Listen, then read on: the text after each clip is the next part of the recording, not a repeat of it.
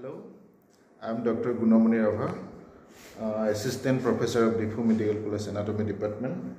Today I am going to show about one model. This is about the development of the diaphragm, and it's prepared by one group, and she is the leader, Lisa Das, and she is first year student, MBBS student of our college.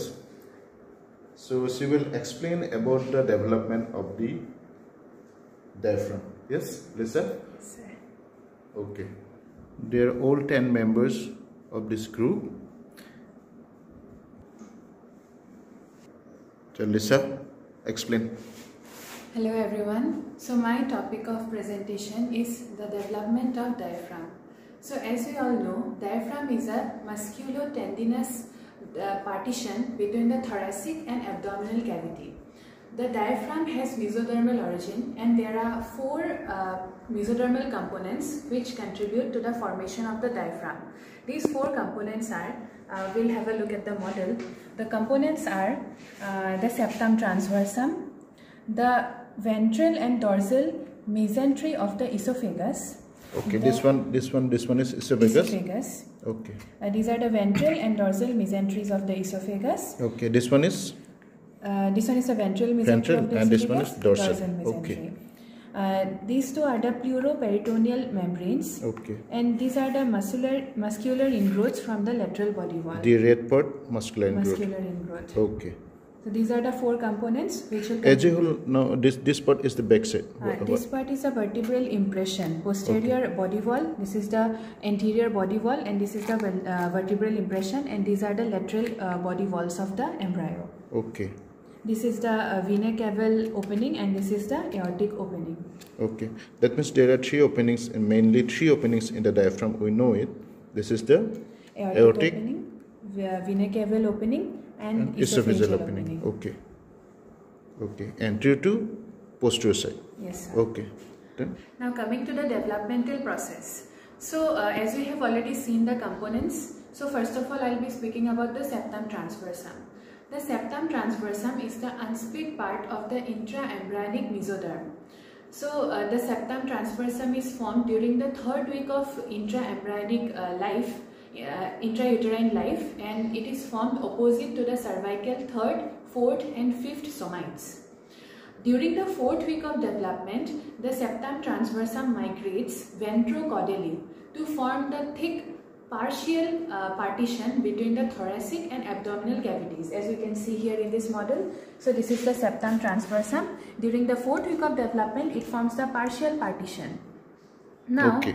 Now I will be speaking about the mesenteries of the esophagus.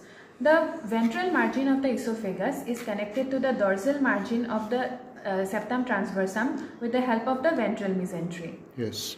And the dorsal margin of the esophagus is connected to the posterior body wall with the help of the dorsal mesentery. Okay. Now the ventral mesentery of the esophagus, dorsal mesentery of the esophagus, and the septum transversum forms the partial partition between the thoracic and abdominal cavities. However, the thoracic and abdominal cavities are still connected to each other with the help of the pericardio-peritoneal canals. These are the pericardio-peritoneal canals. Yes. So, for the complete partition between the thoracic and abdominal cavity to be formed, there is now the formation of the pleuroperitoneal folds. These are the mesodermal pleuroperitoneal folds. Yes. These pleuroperitoneal folds grows. They become thinner and forms the pleuroperitoneal membranes, as you can see here. Okay.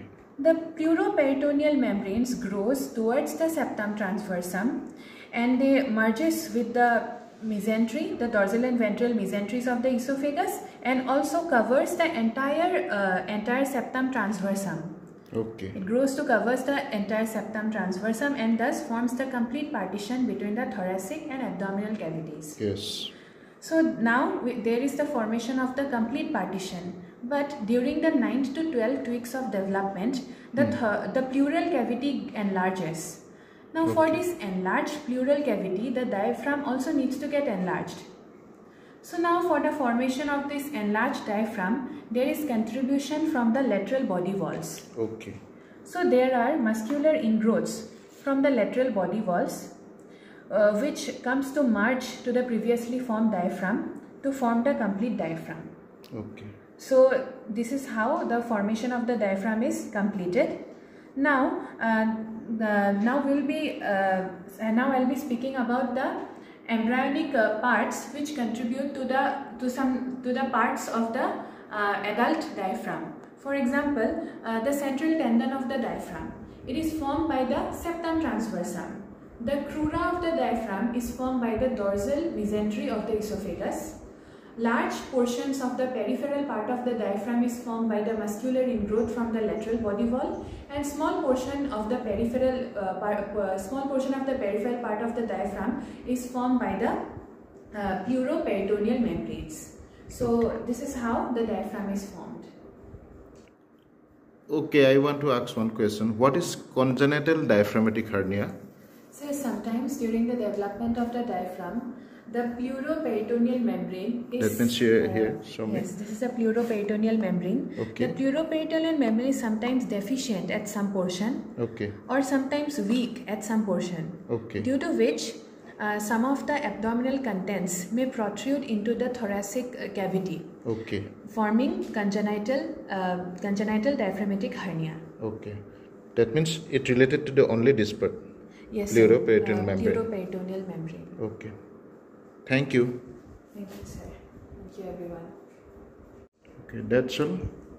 These are nice explanation about the development of the diaphragm.